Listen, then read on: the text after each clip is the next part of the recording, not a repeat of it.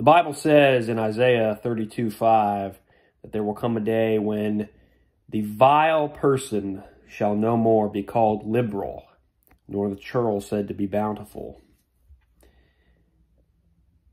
You see, there's a group of people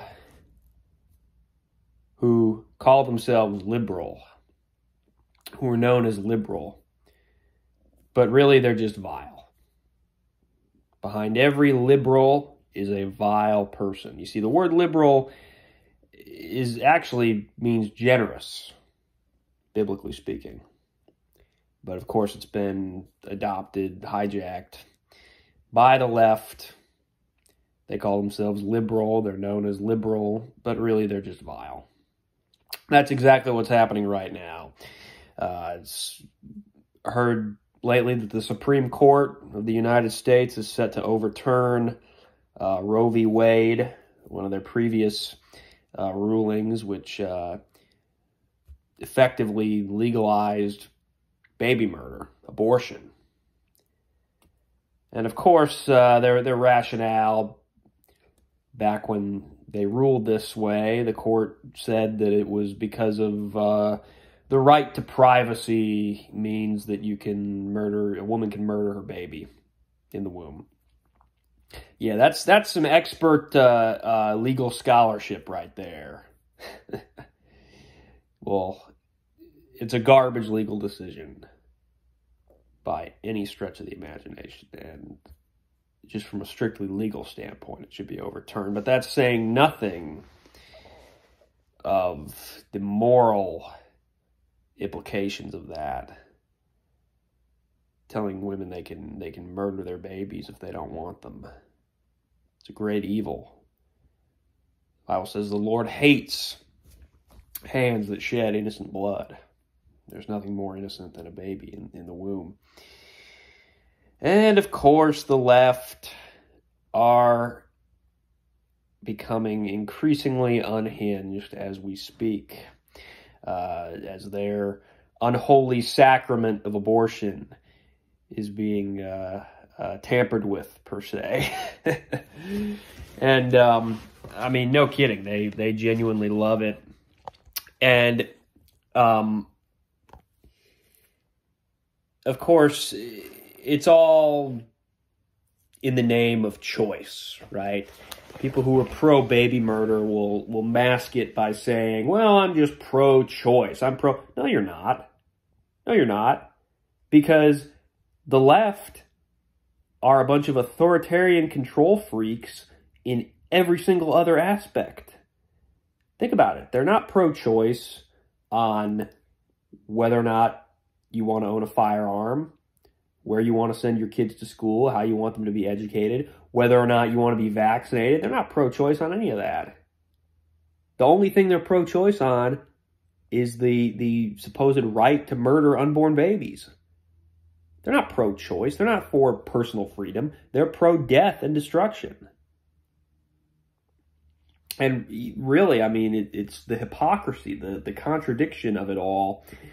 You know, they had the whole bodily autonomy argument, you know, my body, my choice, which that was never a valid argument because, of course, it's not your body, it's someone else's body that you're killing. If it were your body,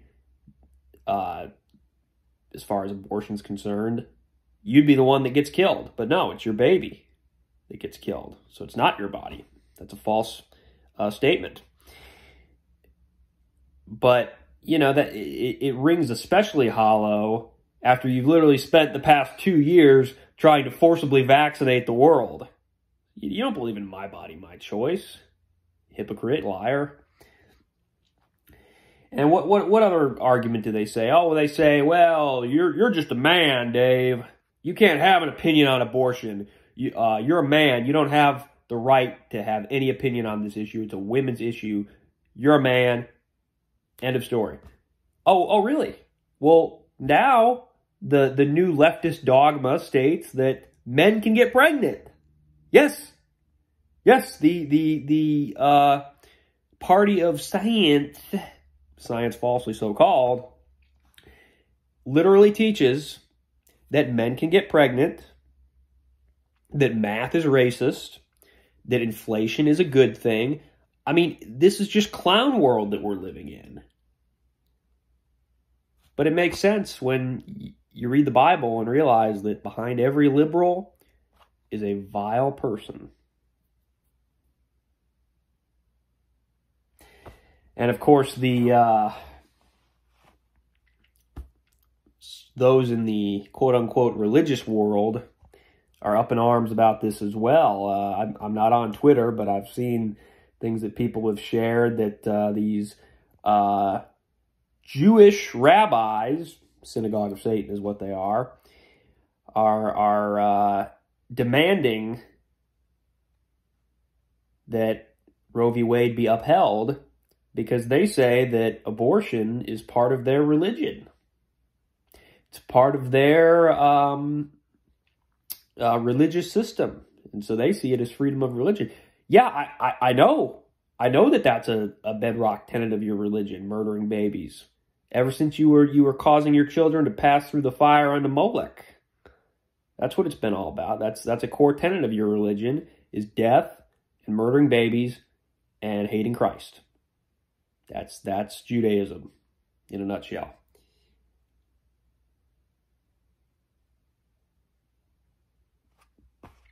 And so, in conclusion,